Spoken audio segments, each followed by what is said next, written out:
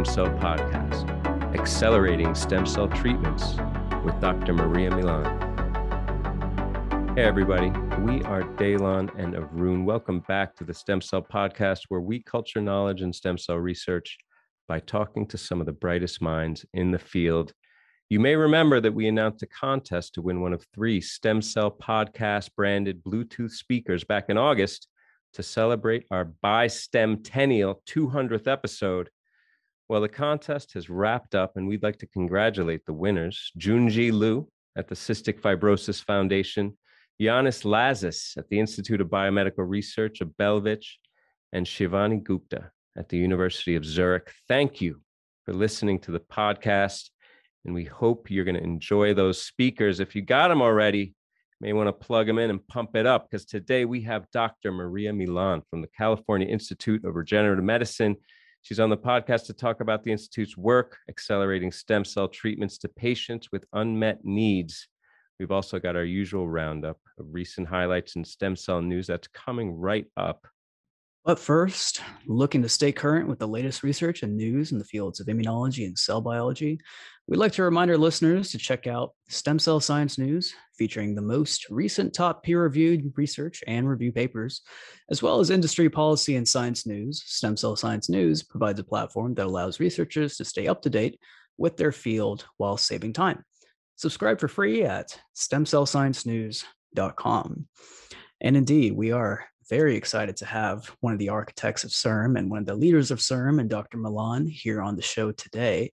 But before we get to our chat with her, we're going to talk, of course, about some recent papers that have come out in the stem cell field. And the first couple of papers that we're going to discuss have to do with mechanotransduction. All right.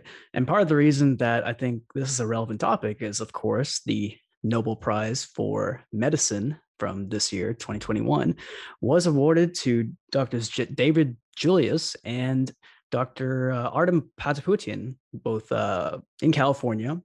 Dr. Julius at UCSF and Dr. Pataputian at Scripps, I believe, for their work on mechanotransduction. In fact, Dr. Pataputian's work focuses on the piezo channels, which we'll be talking about in the couple of Roundup papers that we're covering here. And Dr. Julius is involved as well in this area.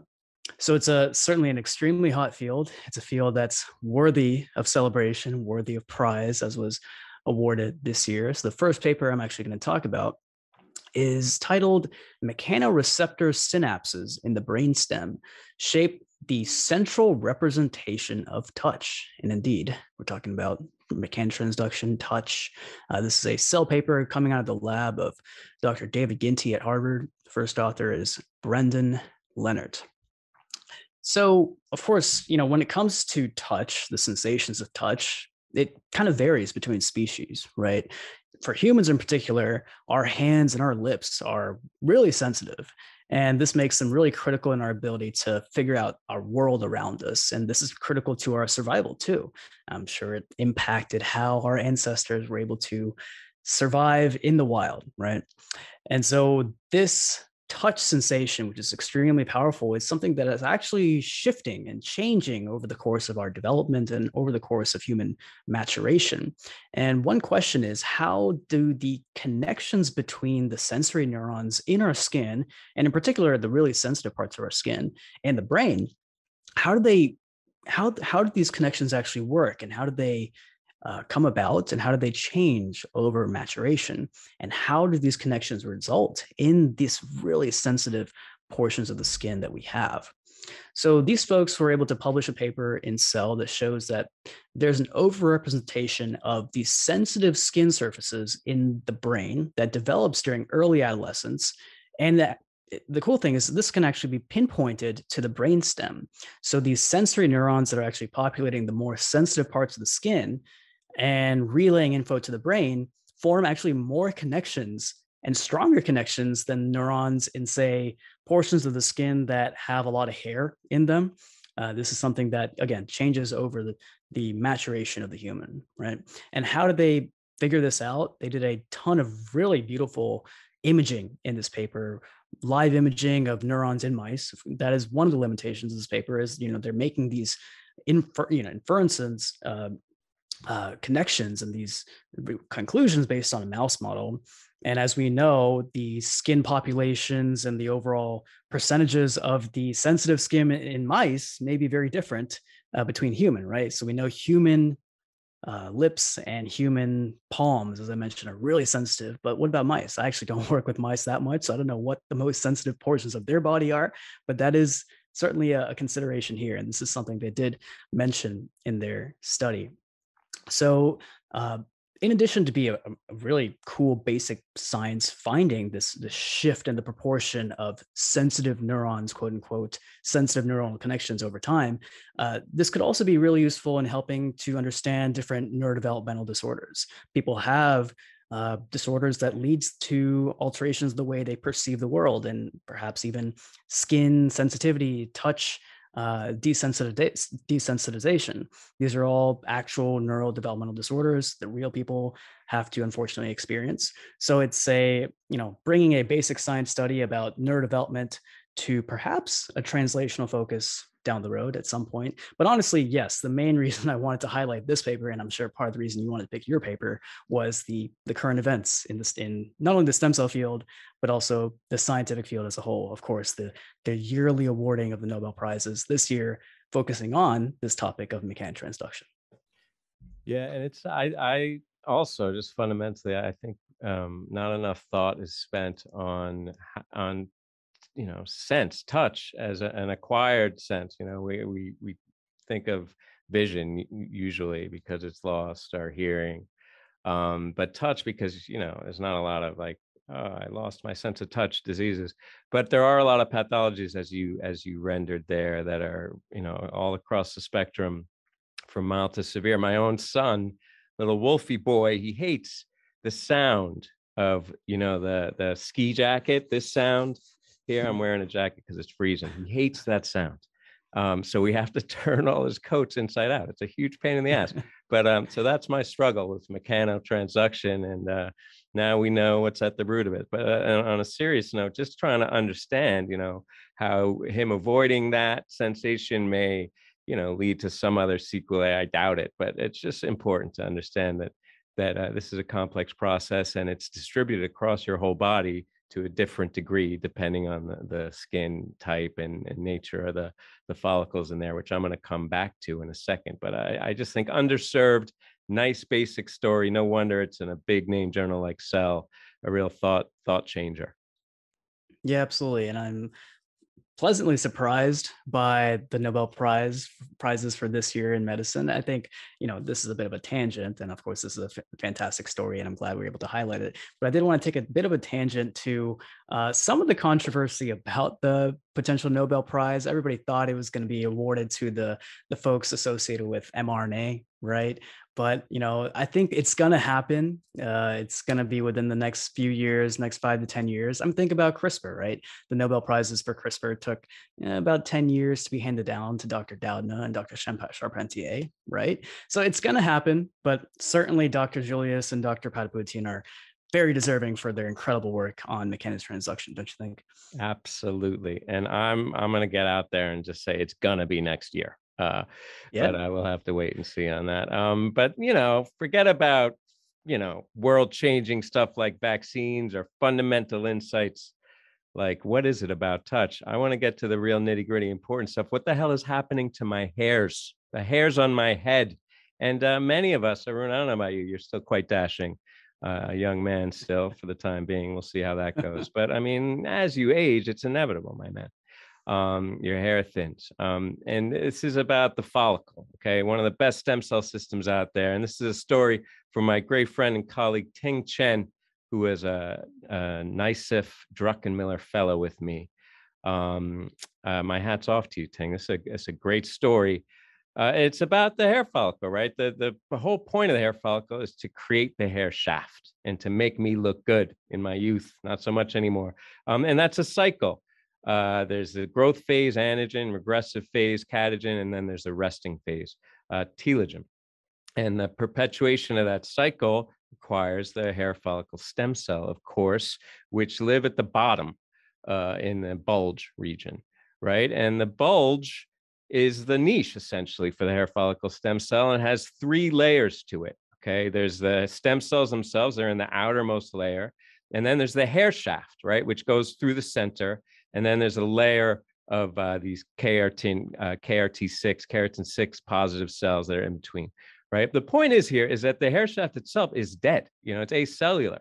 So as up to now, there hasn't really been a regulatory role assigned to it because it's not like, creating anything in and of itself. It doesn't have DNA, it doesn't have cells.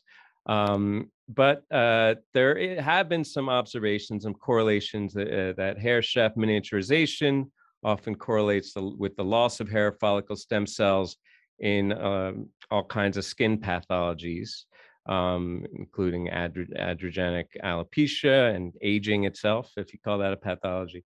So there is that correlation, and the hair shaft, it occupies pretty much the majority of the hair follicle stem cell niche space, right? So you can surmise that a change in the diameter of the hair shaft, it's going to directly affect the niche, right? Mechanically, physically. But as of yet, whether hair shaft miniaturization plays an actual causal role in hair follicle stem cell loss in vivo context is unknown. And that's where Ting came in. Ting is is now back in China at the National Institute of Biological Sciences, where she's killing it. And this story, what I think was the linchpin here, was they had this hair plucking assay, and it takes you got to do something totally different in order to gain the insight. And I think a lot of people would have said, well, how are you going to even model a mechanical, la, la, la, la? You take the hairs out and you put them back in. I mean, that's what they did. It was amazing. Look into the methods. I'm not doing it justice. But the point being here is they use this in combination with a lot of other assays. I don't want to pay it short shrift. There was, intravital imaging, a whole thing, a spate of assay. And what they showed is that it's actual mechanical compression of the hair follicle stem cells that causes the apoptosis. And that cell compression, the mechanical compression, activates this mechanosensitive channel, piezo1, that Arun introduced. And that triggers calcium influx, sensitivity to TNF alpha that hair follicle stem cells are typically resistant to. And that is what causes apoptosis. And that as you get this persistent miniaturization of the hair shafts with aging and with other pathologies and genetic diseases, you get this continuous apoptotic loss through piezo. And so that's that. I mean, I think, apart from the fact that maybe we could try and target this and save our hair, which is, I think, maybe, I don't want to call it low-hanging fruit. It's a big idea, a big market for that. I think really the key here is demonstrating that there's this acellular, quote unquote, dead structure that plays a pivotal role in this mechanosensory axis governing hair loss in both, normal aging as well as more serious pathology. So hats off to you again, Ting. This is a great story, and I'm so glad you're doing so well. We got to chat. Let's have a drink in the post-COVID era one of these days. Hopefully sooner rather than later. I think we're coming to the end, knock on wood, knock on wood. But yes, yet another story about mechanotransduction here, and in particular piezo, the piezo channels, part discovered and fleshed out by Dr. Pataputian over there at Scripps, the Scripps Institute. But yeah, I mean, it makes me think a little bit about some of the model systems that we've actually talked about on the show, different model systems to study hair development. Remember the lymphatic papers that we had discussed? In fact, even Dr. Carl Kohler's work that he talked about, he's now at Harvard and previously at Indiana. Perhaps he can use some of his hair growing organoids to model some of these mechanotransduction signaling pathways. I think that's the cool thing about the world we live in right now. You can think of so many different new technologies they can use to dissect some of these basic fundamental questions. I will say, though, certain things in biology still really, really impress me. And figuring out mechanotransduction in an in vivo system is one of those things. We actually talked about something else that actually is really impressive to me, and that's looking at extracellular vesicles, exosomes, right? And how you can even interrogate that in an in vivo system just kind of blows my mind.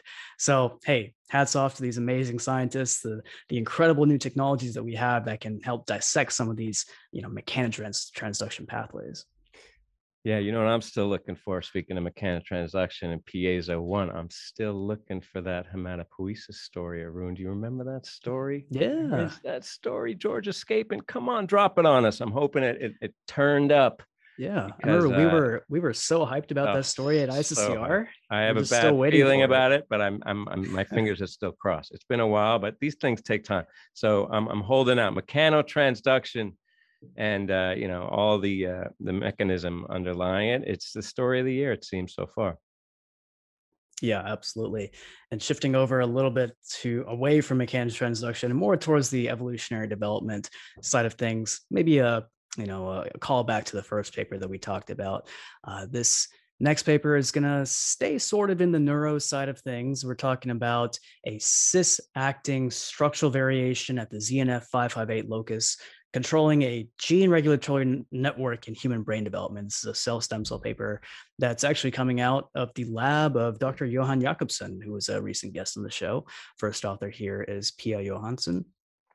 And we're talking about the evolutionary differences between primates. Okay, we talked a little bit about this on the show and how you can use organoids to actually study some of these evolutionary differences. The simplest approach is you take iPSCs from, say, chimpanzees and humans, which is kind of what they did here, turn them into cortical organoids and examine how those cortical organoids differ in terms of their overall development. And of course, shout out to the various pioneers in cortical organoid differentiation and development, like, of course, Dr. Madeline Lancaster, Sergio Pasca, et cetera, for really pushing forward these technologies and thinking about, bringing them to the forefront so that we can use these technologies in this evolutionary development context.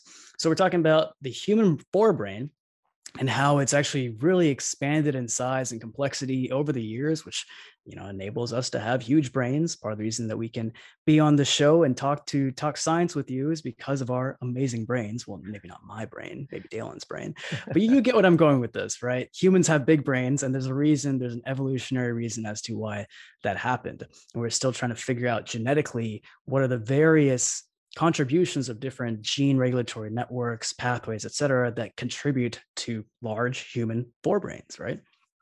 And here they're looking at a particular transcription factor called ZNF558 that's actually expressed in human but not chimpanzee forebrain neural progenitor cells. And so this transcription factor apparently evolved as a suppressor of certain line 1 transposons, but has actually been co-opted to focus on a single target, this mitophagy gene, SPATA18.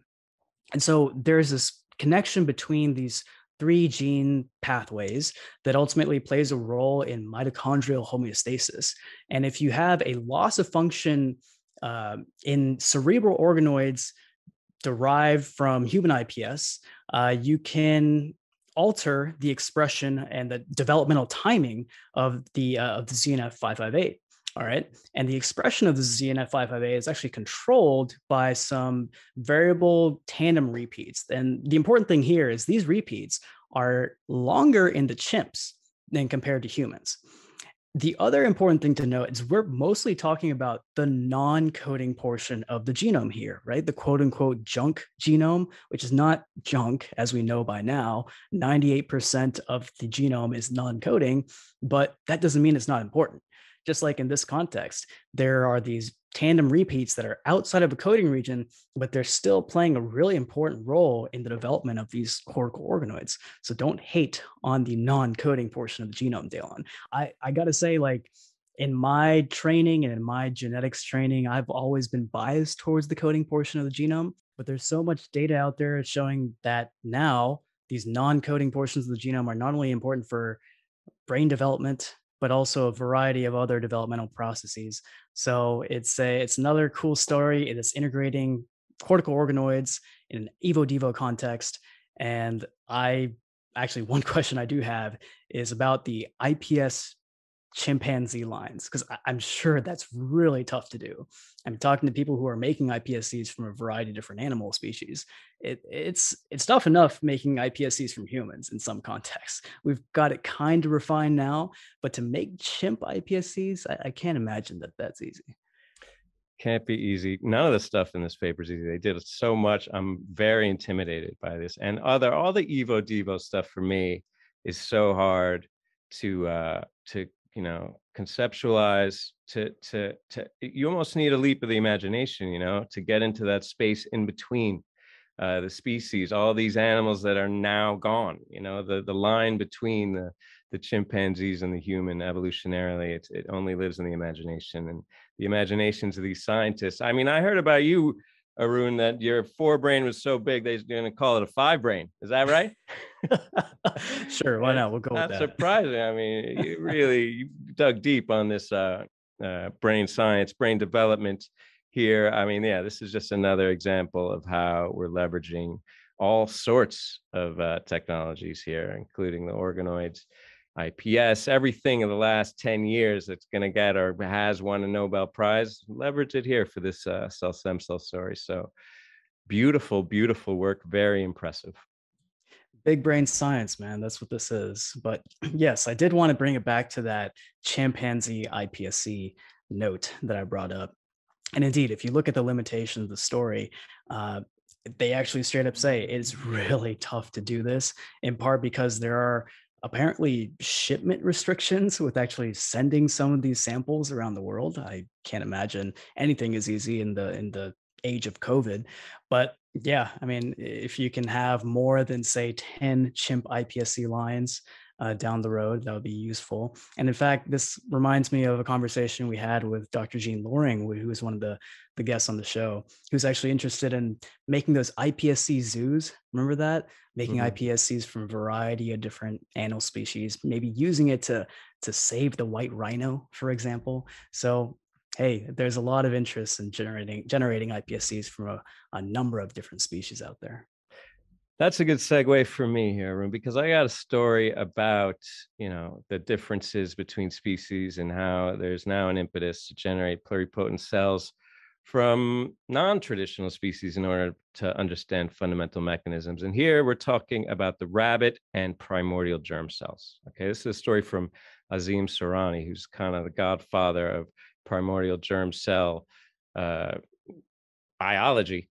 He was one of the early entrants that trained Mitsunori Saito, did a lot with the pluripotent stem cells and differentiation to primordial germ cells. In this story, he's at the Wellcome at Cambridge, but he came in evens with Toshihiro Kobayashi and Masumi Hirabayashi, who were both in Japan. And this is a story about germ cells, as I said, the specification of primordial germ cells, which are the precursors of sperm and eggs.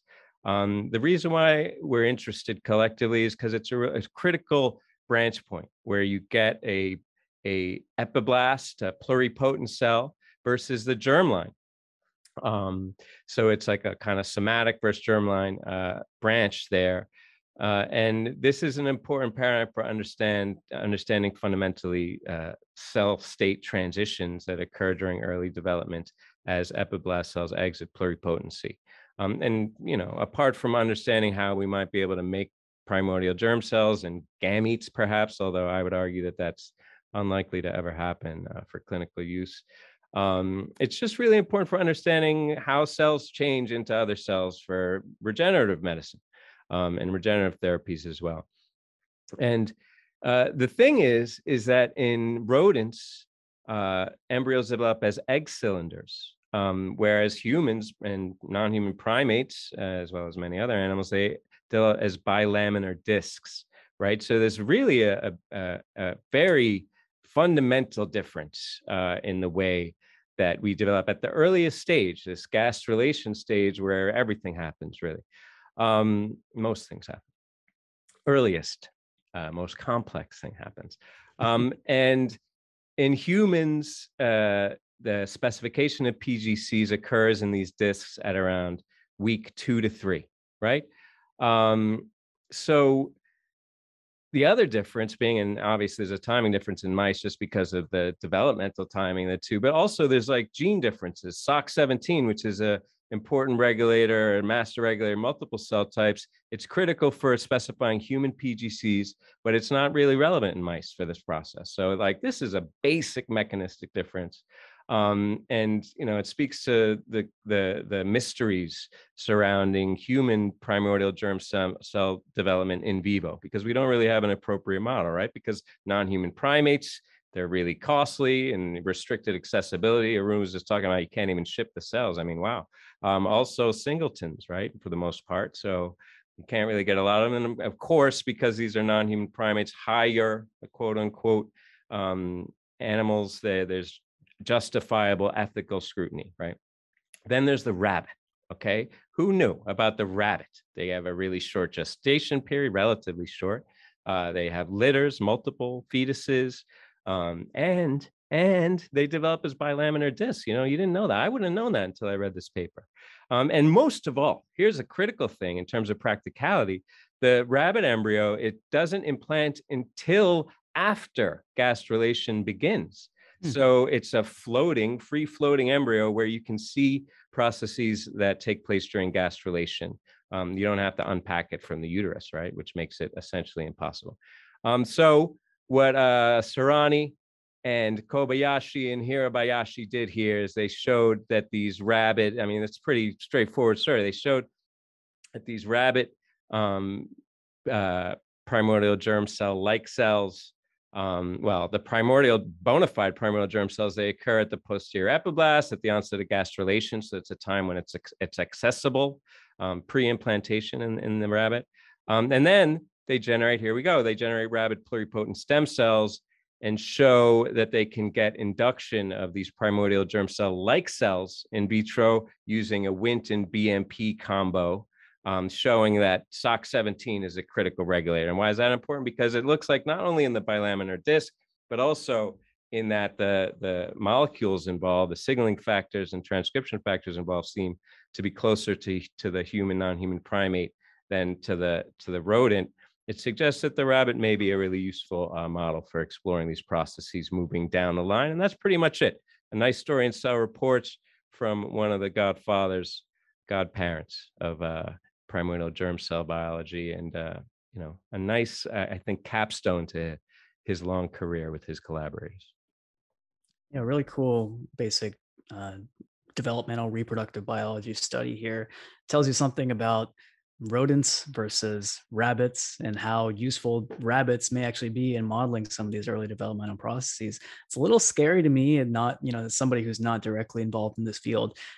This paper is suggesting that, yeah, there are these tremendous differences between mammalian species that, haven't really diverged too long ago. Like, we're not that different from mouse versus being much more different from reptiles, for example, right? But even in our own small mammalian evolutionary tree, there are these tremendous differences in how we grow from the embryonic stage. And I think finding that right model system to study human development is so critical. And perhaps this is part of the reason why some of these new model systems like the gastroloids, et cetera, all these cool things that we talked about on our various ISOCR episodes, maybe part of the reason why they may be the true next step for studying human early embryonic development. Because if you want to study human development, maybe you got to use human tissues, right, Dylan?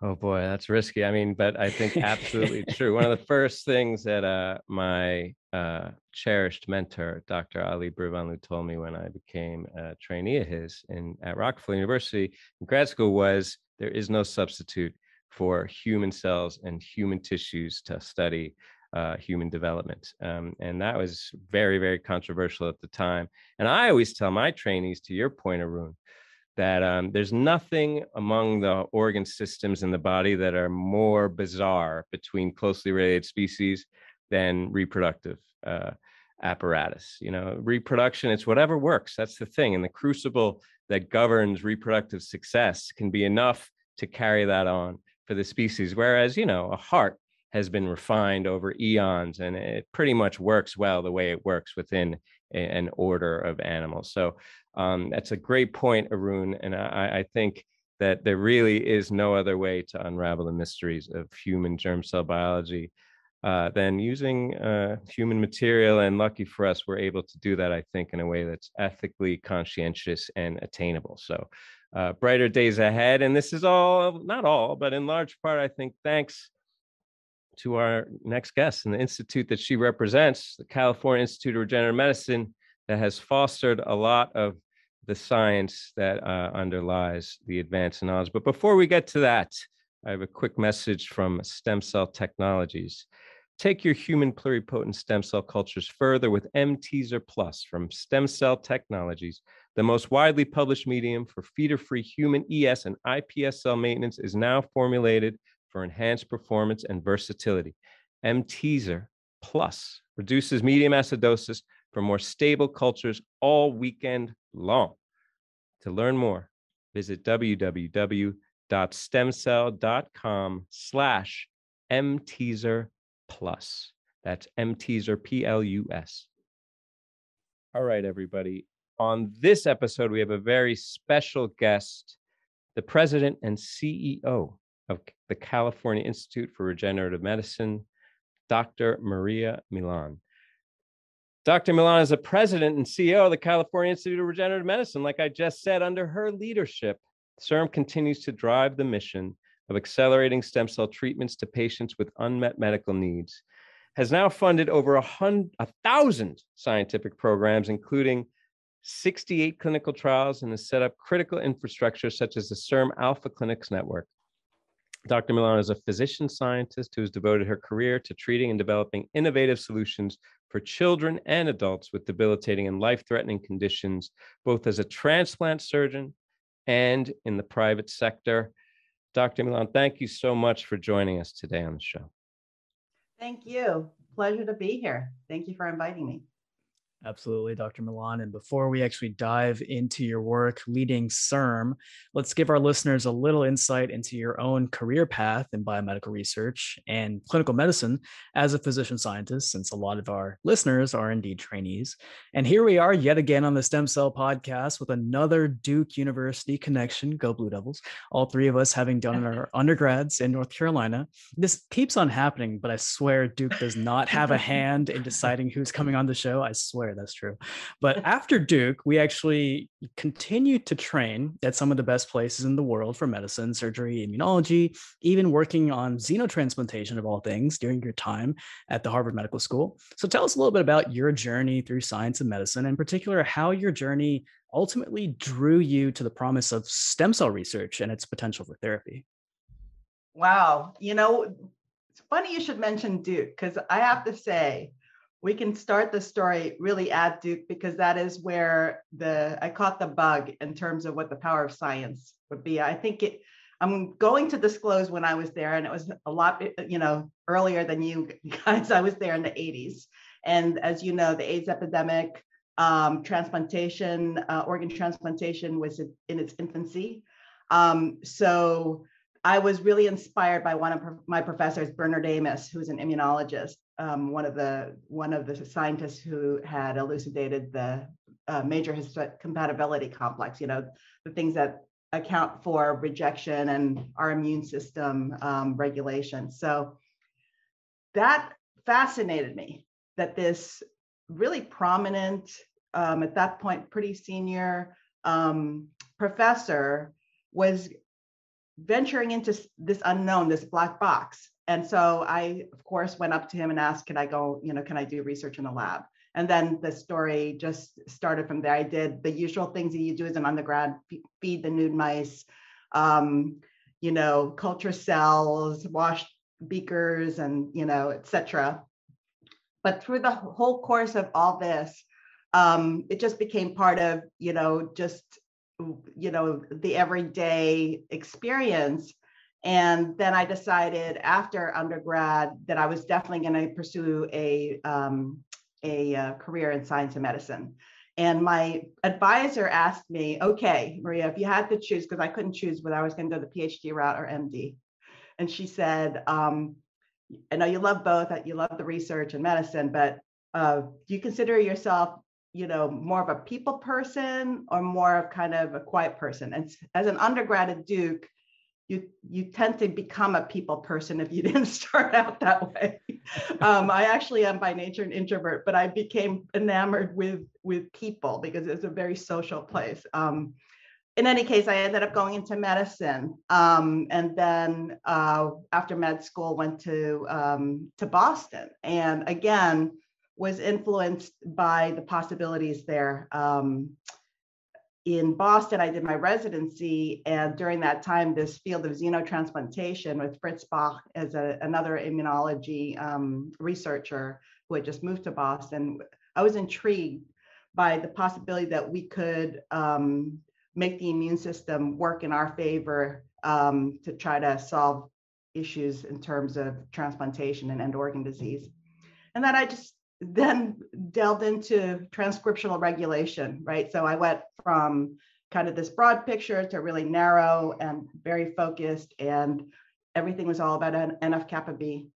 And so then after that, it really led to me going into transplant surgery, because that was kind of the culmination of translation into this thing that I loved, which is being part of a field that could impact human health.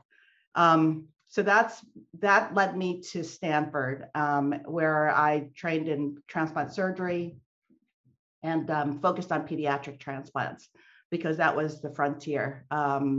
Transplant was at that point had become more successful clinically, good results, but pediatric transplant was a new frontier.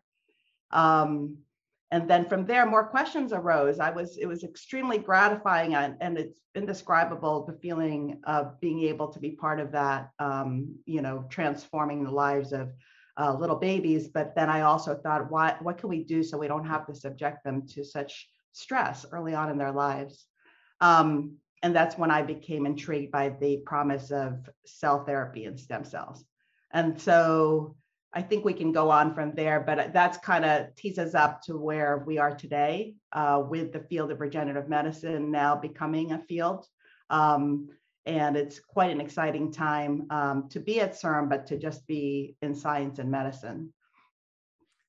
Yeah, what an amazing arc. And I think, you really captured how a person or a student with an interest becomes a specialist, right? I mean, everything there made sense. Every step, it was your fascination leads to your utility and expertise and excellence. And then there you are, changing medicine and changing lives and for these kids. I mean, is there anything better?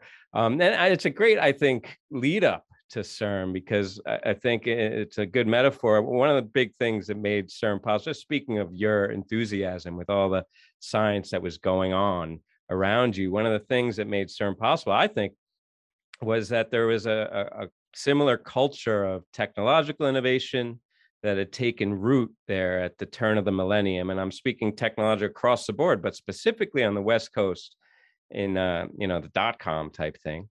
Digitization of our world.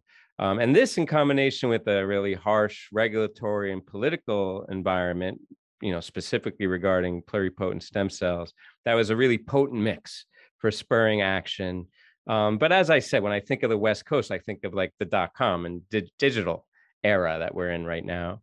And also from a kind of tech and innovation perspective, it's the search for the next unicorn. Maybe that's more now in the last decade, but it was born of those times. So do you think that culture, if it exists outside of my imagination, maybe I'm overstating it, but do you think that culture has an influence on CIRM and either it's, with the expectations of the public who are looking around at all of these unicorns and saying, okay, CIRM, do that, or get the focus of the investigators because they're in California and they're surrounded by all this innovation? Do you think CIRM kind of mirrors that tech culture of California and the West Coast? Well, I absolutely do. And as you know, California is also the birth of biotech, right? So that whole culture exists. And being at Stanford, so being in Boston, which is also extremely, a stimulating, innovative place, Duke was as well. I've been fortunate to be at all these different, environments where it's so, there's so much kind of in our everyday lives that tell us that, yes, we can do better. We can find solutions. And always seeking questions. So that partnered with California as an ecosystem, and the culture of I would say charging forward with a belief is very California. And just to back up, CIRM is possible because of the patient advocates and the citizens of California who heard that there was this discovery where human embryonic stem cells were isolated and could be differentiated into any cell or tissue in the body. That's mind-blowing. It's the stuff that science fiction is made of, but it was for real. It was published in the late 90s, and that partnered with all of the advancements in understanding our code, right? The Human Genome Project just was standing there. So of course, Californians and tech, they know code, right? Like, if you have code, you can pretty much do everything. So you have that. So you have code, and then you have biology. You're like, and this thing, and then there's biology that says we can turn something. And so those two events in the late 90s, early 2000s, I think was fertile ground for the California advocates, led by Bob Klein for the initial proposition in 2004, to really rally behind finding a way that research, regardless of whatever the political winds may bring, and regardless of where, kind of financial and budgetary concerns might be, that we can push the science forward as long as it's done in a responsible and ethical way. So that's what gave rise to CIRM in 2004. And mind you, I wasn't as aware of what was going on, actually, because I was still in the OR. I was still on the wards. I was still, doing traditional yet cutting edge surgery and transplant surgery. But this was all happening. And at the same time, what intrigued me is, as I was sitting there, I still remember I was sitting there at we do what's called selection meetings, where we evaluate transplant evaluations and determine whether somebody is ready for a transplant, what the medical care is. It's a multidisciplinary team. And I was sitting there at the table, and we were discussing yet another baby with an inborn error of metabolism, which is essentially often just one mutation, like one missing enzyme or dysfunction that leads to a life-threatening condition. And at the same time, in the literature, I was starting to read more about, the early trials with hepatocyte transplantation, with actually just transplanting the cells rather than whole organs. And it seemed to me that made sense. And so that was kind of the first thing, is like, why wouldn't this work, right? And that led me in my own lab to start pursuing kind of that area of research. But that in itself probably wouldn't have led to me kind of venturing out into the private sector and leaving the standard academic setting. If it weren't for the fact that at Stanford, it was very natural for people to pursue these novel inventions and technologies and bring it out into the private sector when it was, so lots of spin outs. I was surrounded by, Dr. Fogarty, who at the same time he's, coming up and down from the elevator, is already thinking about his next, device adventure, right? Or those who discovered like the pulse oximeter, which is like, the pulse oximeter is such a staple of how we, of hospitals, or even in, at-home care. But it really revolutionized how we were able to safely transport patients from the operating room back to their rooms, right? Because you can monitor non-invasively what their oxygen levels like. So this is the setting. So it really does tee you up to kind of pursue a mission, right?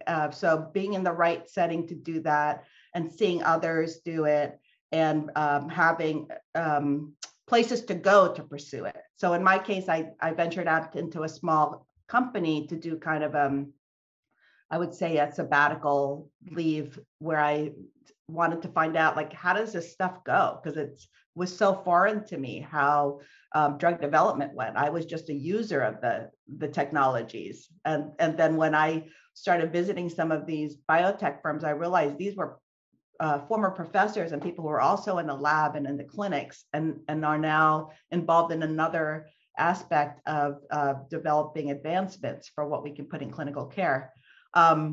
So that's a really long-winded answer, but the answer is yes, for sure. That influenced a lot of things. It influenced my own trajectory. The setting influenced the ability to fund an entity such as CIRM. It's not only the California spirit or the culture and the success in tech and biotech, but also the political framework, because there is this opportunity for citizens to put a bond initiative on the ballot. And so there was a mechanism for doing that.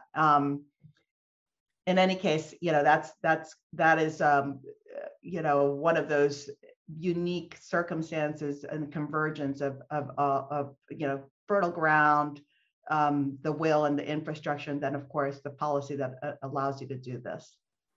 Yeah, I think California is one of those special places in the world where, pursuing your dreams and doing things out of the norm and, going from the academic side of things to the private sector side of things, it's encouraged, right? Failure and, experimentation in that way and ambition is really encouraged. So I think, that perfectly fits in to CIRM's mission as well. And you talked a little bit about hope. Okay. The hope that stem cell research and cell therapy actually brings to, first and foremost, patients and families who desperately need treatments and cures for diseases for which there are no cures and treatments in many cases. And certainly bringing treatments to patients is a big part of CIRM's vision and mission, as we'll discuss in a little bit. And perhaps part of that grand hope for stem cell biology and research comes from the fact that stem cells are, by definition, like you talked about, exceptionally malleable and can be transformed into a variety of different cell types that can be used to study or treat so many of these different diseases, organ states, tissues, so on. But despite words like potential and hope being used so much in stem cell biology, it might sometimes seem to the general public that these promises of stem cells to treat so many different types of diseases, these promises can be a bit lofty, right? So talk a little bit about balancing hype and hope in the context of stem cell research and stem cell biology. What can we all do better as advocates for stem cell research to actually ensure that the public understands the realistic promise of these cells for treating diseases? Very well said. And that's an extremely important point, Arun. I mean, one of the things I want to first of all say that hype versus hope has been something that has been a kind of a challenge in terms of being able to appropriately kind of communicate what the progress has been in science. So there are a couple of barriers to that. One is that the ugly side of this is there are opportunists out there who are actually hijacking the terminology and the scientific progress and actually selling false hope, so-called direct-to-consumer stem cell tourism. And FDA is starting to crack down on that. We're trying to battle it by being better about educating the public and understanding what's legitimate and what's not, what's regulated and what's not. So that's one piece. But what we can do even more about is, as scientists, as physicians, as those who are working on this, to really take ourselves out of our labs, out of our lecture halls, out of our academic institution mentality, and communicate our work and our progress with people in a way that really resonates with what does this mean for them. Balancing where there are actually successes versus those that say there are successes in the lab, but that could, that this is what it could be later, just kind of in a measured way. So let me tell you a little bit about the advantage in being able to communicate today versus what it was in 2004. 2004, it was all hope. There was just, it captured our imagination that there are these, stem cells that potentially could do what you just said, either treat, cure, or enable us to study so that we can find cures. Today, fast forward to today, CIRM has funded over 70 clinical trials. Many of them now in their late stages where they're showing efficacy, meaning that they show they work, so that they're getting ready for approval to be a product that could be more widely used in patients. And one of those is a cell and gene therapy that came out of UCLA for this condition called ADA SCID, adenosine deaminase severe combined immunodeficiency, which is a immune deficiency, the bubble boy disease, that is related to missing enzyme ADA. So Don Cohn, who is the PI at UCLA, and his team used an approach where they were able to replace this enzyme in the hematopoietic stem cell. So this is the blood stem cells that reside within the bone marrow that give rise to all the lineages, including the immune cells. So by taking these stem cells, engineering them with gene therapy to put back the enzyme, and then transplanting those into conditioned babies, so they were conditioned to make room to receive the stem cells. These cells engrafted and gave rise to a full immune system. So 40 babies have shown that they have restored immune system, many of them out over 5 years cured.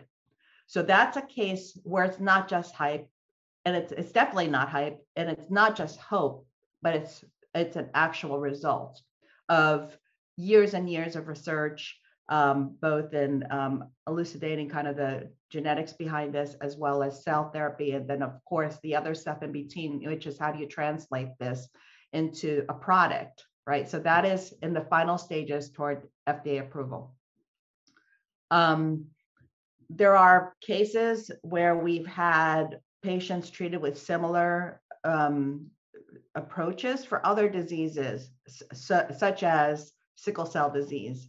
So another thing about CIRM is that we are fortunate that we can partner with other entities such as the NIH. So that the Heart, Lung, Blood Institute of NIH partnered with us on cell gene therapy cures. It's a sickle cell cures initiative, because they agreed with not just the promise, but the near-term potential for cure of sickle cell, which results from a single mutation that we've known about the molecular basis disease for decades.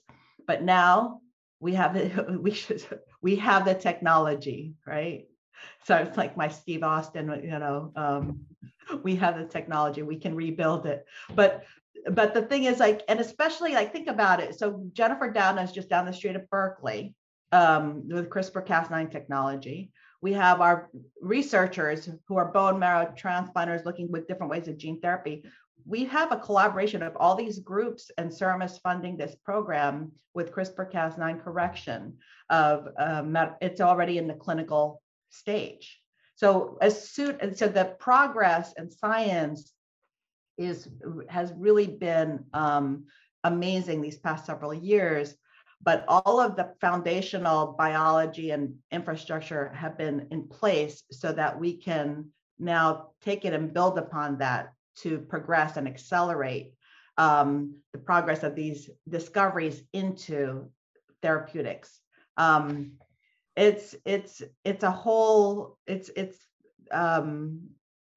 encourage the listeners to go to the CIRM website to just kind of take a look at all the different programs that have been funded. We actually have a clinical trial dashboard with the 75 trials that describe it and links and everything else. It's tough to kind of cover it all in one conversation, but it spans the gamut of indications, including cell therapies for ALS, Lou Gehrig's disease, where in that case, it's a different kind of mechanism of action. It's not a replacement per se, but it is about stimulating the environment to either slow down degeneration or to initiate repair or to attract the cells into the environment for repair. I can't really even remember what we started off with, hope versus hype. The thing about this is that it's based on real science, so it's not hype. So, okay, it may not work in the first iteration, or it may not work in 1 year or 2 years, but it's based on biology, which is something that really distinguishes it in some ways from traditional drug development. The traditional drug development with small molecules, for instance, where you screen a bunch of compounds, it's in a directed way. You make sure that it's not toxic. You kind of have a sense of its activity, and then you start kind of looking into it further and develop it as a potential drug. Sometimes you don't even know specifically the mechanism of action, but it has the end result that you want, right? Whereas kind of with these cell and gene therapies, it's coming from the other direction. You're looking at what is the pathophysiology, what is it you're trying to impact, and now you're developing and designing an approach to that root cause. So it's really amazing how it's created more opportunities for scientists, researchers to kind of approach diseases in different ways. And as you said, many unmet medical need, many disease states that still remain to be understood. Now we have many more tools and approaches on hand that are by the day being developed. Yeah, I mean, you said it there. It's a different type of approach, right? It's logic based. There's a rationale. It all makes sense, but it does take time, right? Because you got to iron out a lot of the kinks, and it requires the patience of the public. I think in this case, because they're uniquely attuned to the potential of these therapies, and you can hardly blame them for being distracted by the latest, technological or therapeutic marvel that's in the general news cycle. It's a long game. And I think that's absolutely right, Dylan. And I wanted to just to capitalize on what you just said, because it just brings to mind a story, if it's okay with you. Of course. It is a long game, but I want to tell you a story. I actually did a similar type of conversation with Derek Rossi, who you may be familiar with, right? The co-founder of Moderna, who developed one of the first vaccines to COVID, mRNA vaccine. So Derek was a postdoc in Irv Weissman's lab at Stanford way back when, in the early days of CIRM. And as a molecular biologist, that was his first I think that's his entry into the stem cell field, was in that lab. And he actually was a CIRM, what we call a CIRM scholar. He got an award that supported some of his research. But in the course of being a stem cell biologist, he started working with mRNA. I'll tell you this, because he was trying to find a more efficient way to reprogram cells. So instead of using embryonic stem cells, to be able to take, the Shinya-Yamanaka protocol, which relied on the factors to reprogram mature cells back to the pluripotent state, and was trying to improve that with stabilization and of the process using mRNA. And that's when he started doing his research with mRNA. And then when he got a faculty position at Harvard, the Harvard Stem Cell Institute, that was something he developed in his lab, and then that was spun out. Did he know that was going to be the technology, along with the work that was happening at Penn at the same time, that led to the BioNTech Pfizer mRNA vaccine? Did they know that at that time that was going to be the technology that was deployed and would be able to give a vaccine in record time, within 10 months of being able to show clinical data with a novel technology against this horrendous pandemic? No. So, and yes, it does take patience, but the thing is, it's not always a linear path. And so these discoveries on their own have a life of their own, right? So we don't know when it's going to be used and for specifically what application sometimes. But the idea is that you're pushing forward and you're basing it on good science. And so I think that's a story I love to tell, because it is so current, right? Where it's top of mind.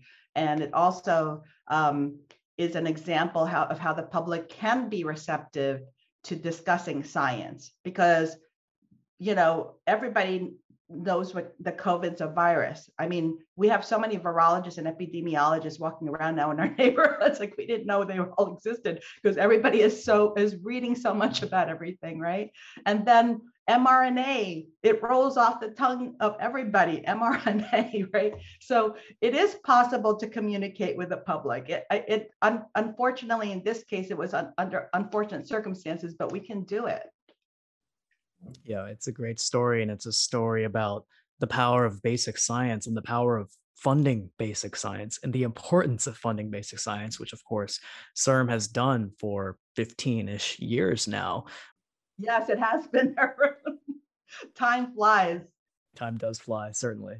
But yeah, it's been 15 years more than 15 years since the start of CIRM. And, I was back in high school back in those days, but originally born out of the passage of Proposition 71 back in 2004. And of course, last year we had Prop 14 that was passed to help renew CIRM. And of course, the people of California voiced their opinion and decided to make the Golden State the place to be for stem cell research in the world. And I'm a little biased, of course, since I've done most of my stem cell training here in California, but I think CIRM is really one of a kind, right? It's, in addition to bringing a tremendous amount of basic research like what we're talking about and translational stem cell research funding and focus to the state, it's also trained an entire workforce of people, myself included, in regenerative medicine over the last decade plus. So, thank you for that.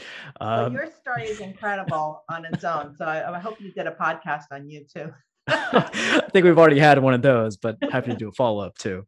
So yeah, CIRM has been so incredibly influential in the lives of patients and trainees like myself. But if you had to talk about some of the greatest victories that CIRM has had so far, I mean, you talked about Don Cohn's work, some of the ADA SCID clinical trials that are, really incredible in terms of the results that they're bringing.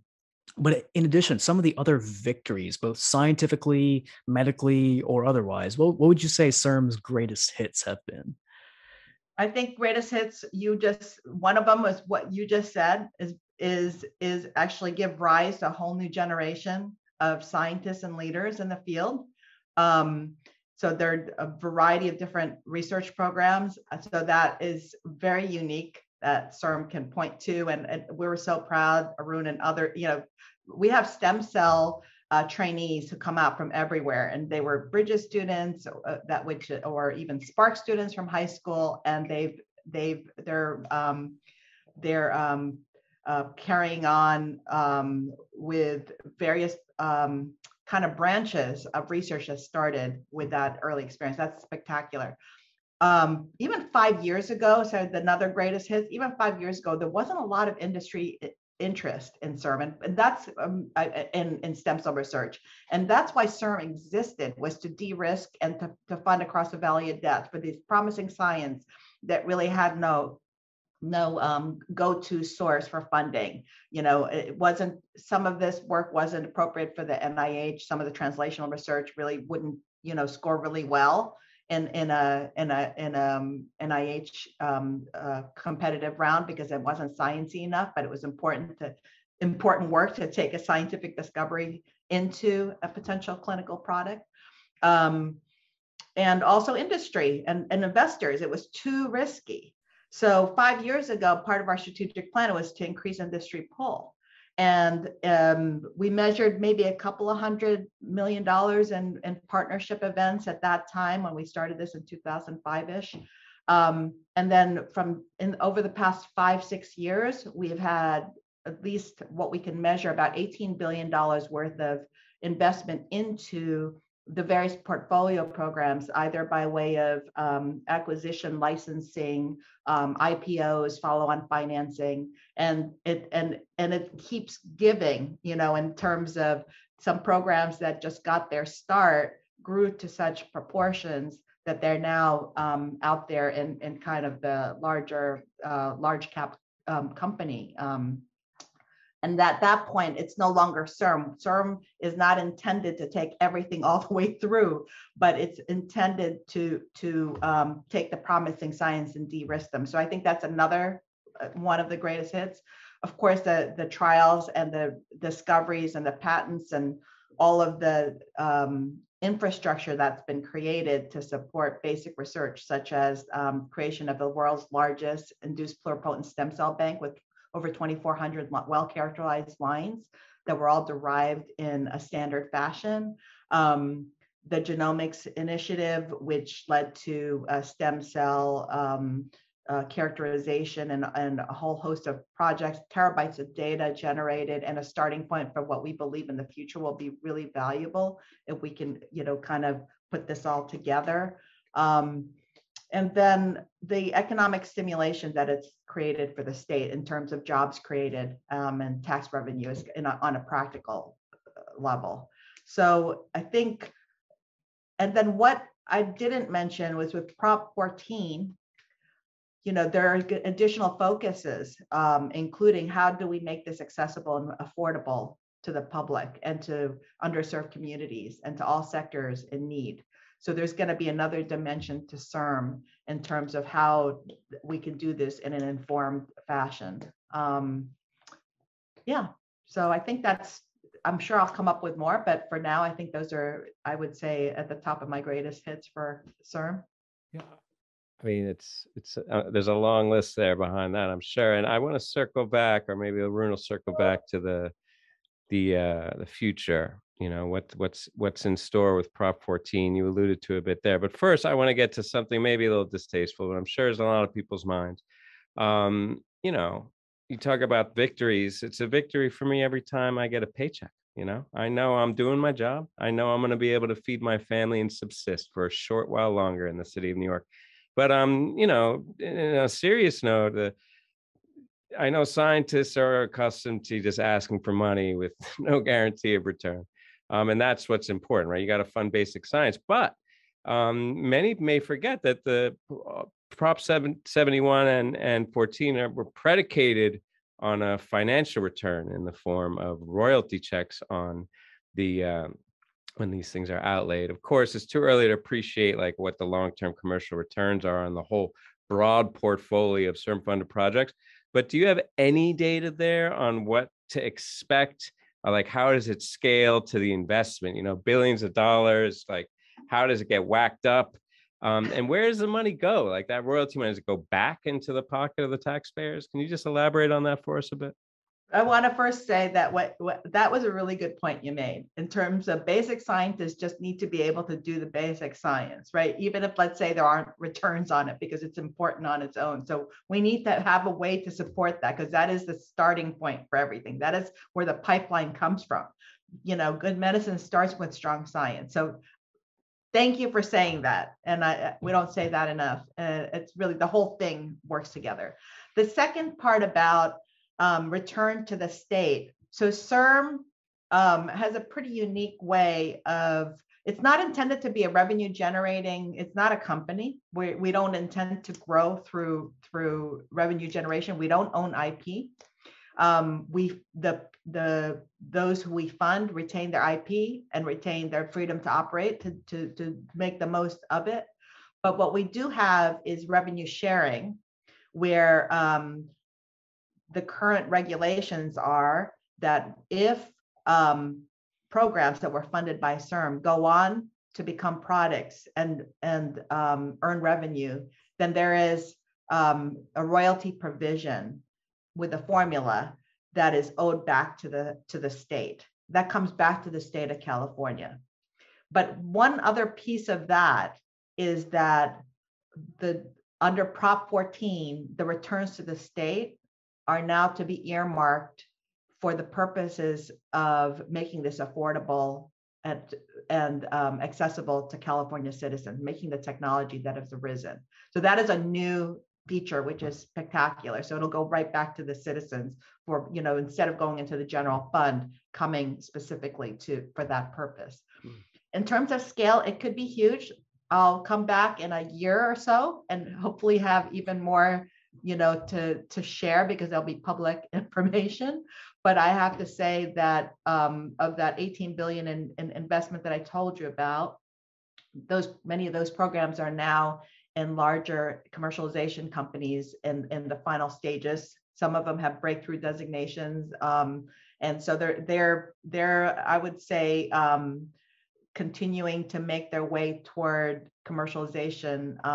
And so that's when we'll really start seeing returns. We're already starting to see them coming in, and I'll be able to disclose more of that in a bit, but they're in progress, coming from the academic licenses. But then when it hits the companies and they're able to make this more accessible worldwide, then we'll really start to see the returns back to the state. Yeah, I guess we'll have to stay tuned for that. I guess we'll have to call you back on the show next year so that you can provide an update. Shameless. I'm trying to get an invitation back already. Well, you're welcome back anytime. I gotta say. And speaking of the future, so CIRM has of course been given new life with the passage of Prop 14 late 2020 as part of the elections last year. We actually talked with Dr. Kelly Shepard at CIRM a while back about how all of us in the field, and in particular here in California, were anxiously awaiting this decision. And if I was a nervous wreck waiting for the results, I can't imagine how tense it must have been in the CIRM offices as those Prop 14 votes were being tallied.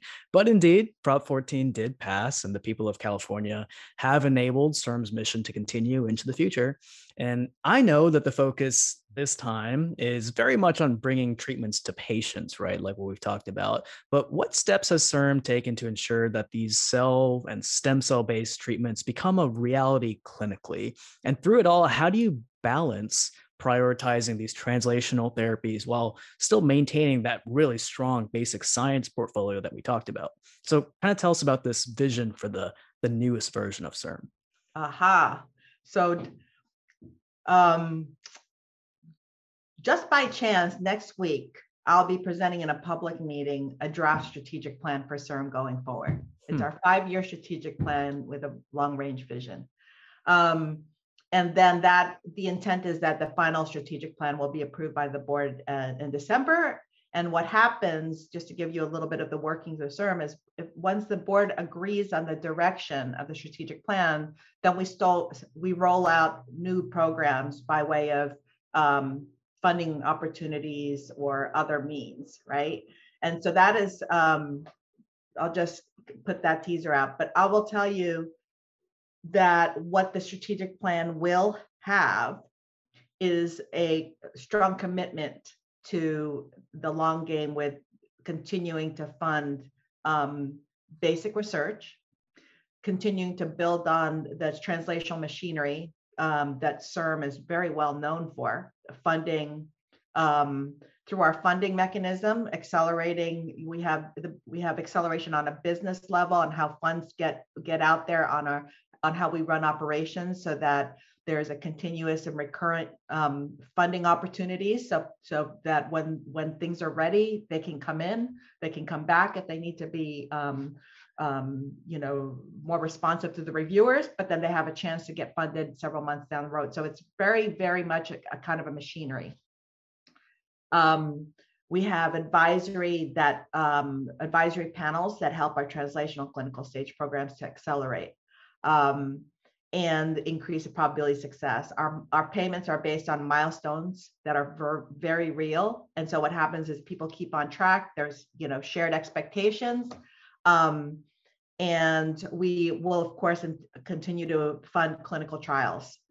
In addition, we have already incorporated into our funding a couple of things.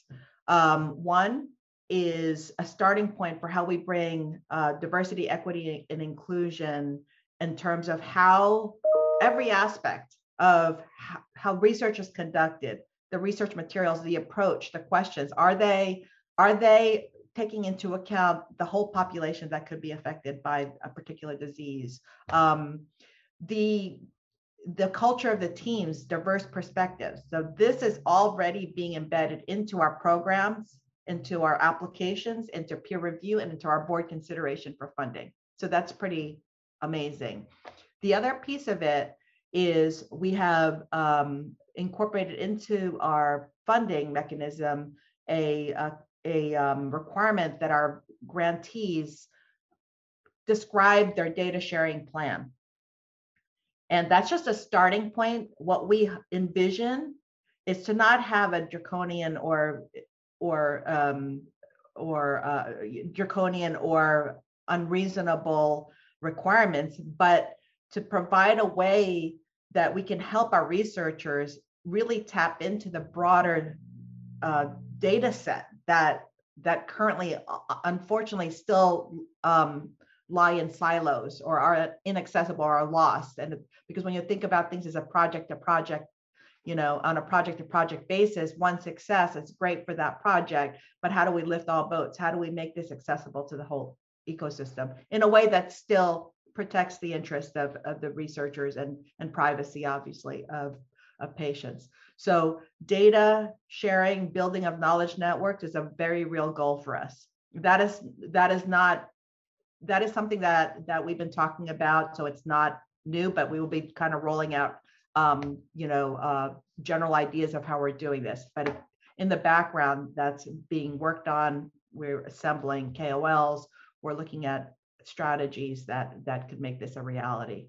All of this, all serving the mission of how can we support the science, accelerate and gain the most value for the investments into the science in terms of the output.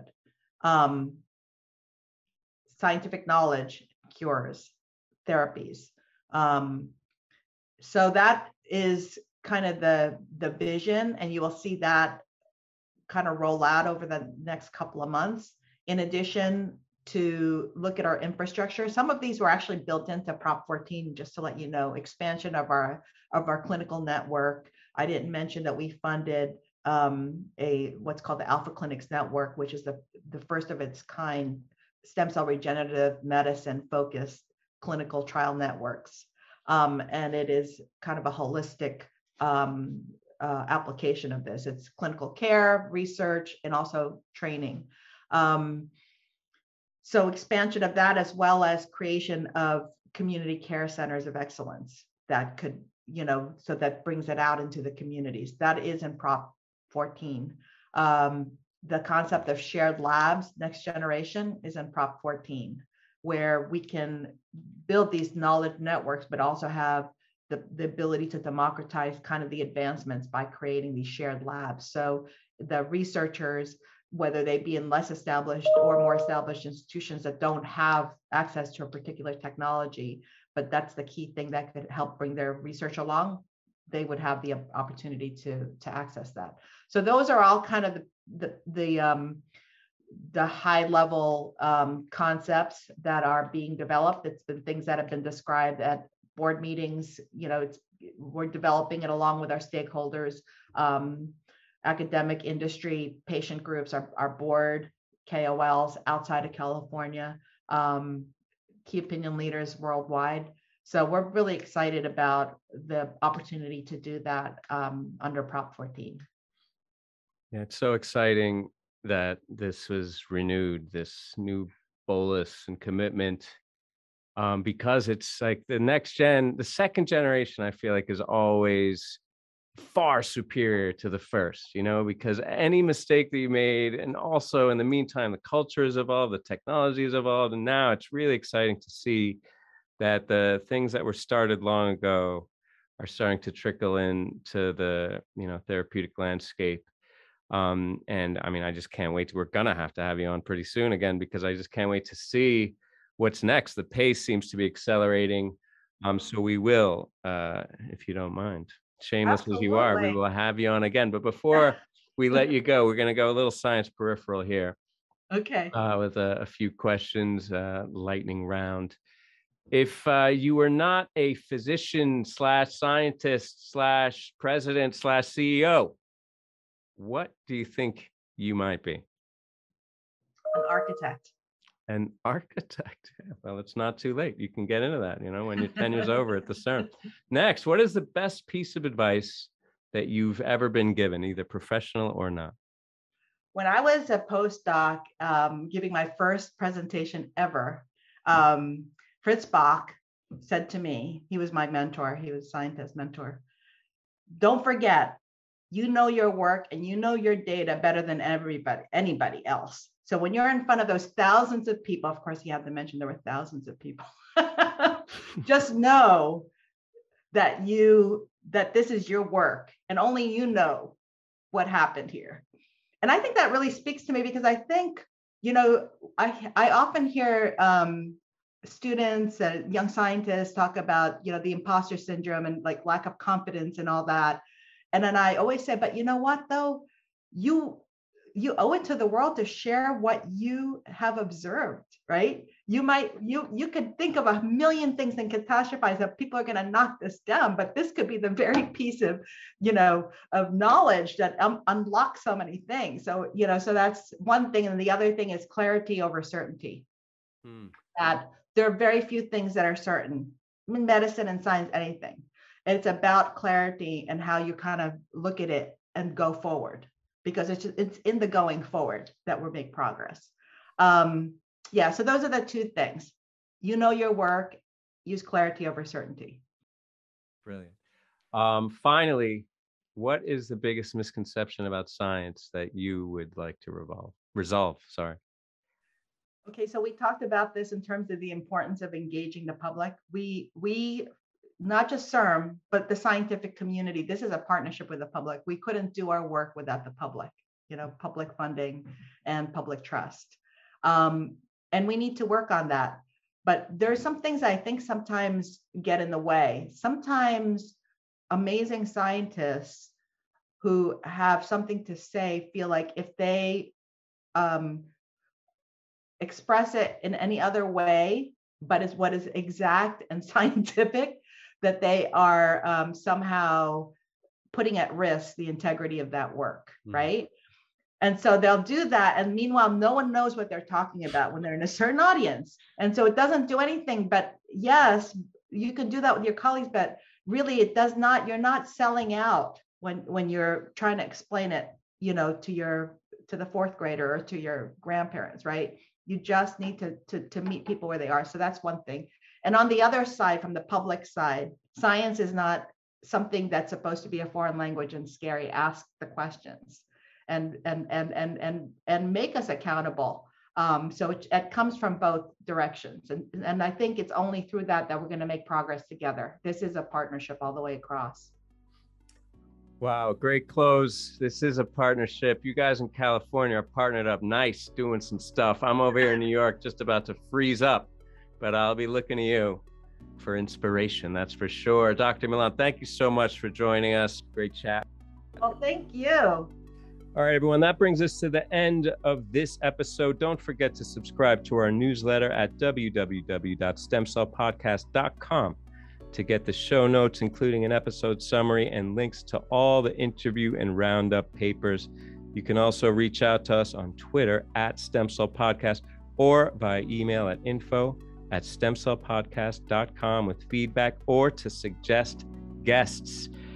Not going to find one more notable than today's guest, leading the charge in California, allocating billions of resources, of dollars and resources towards the next generation of therapeutics and cures. Very exciting. Really great to have her on. We'll see you guys, or you'll hear us in a couple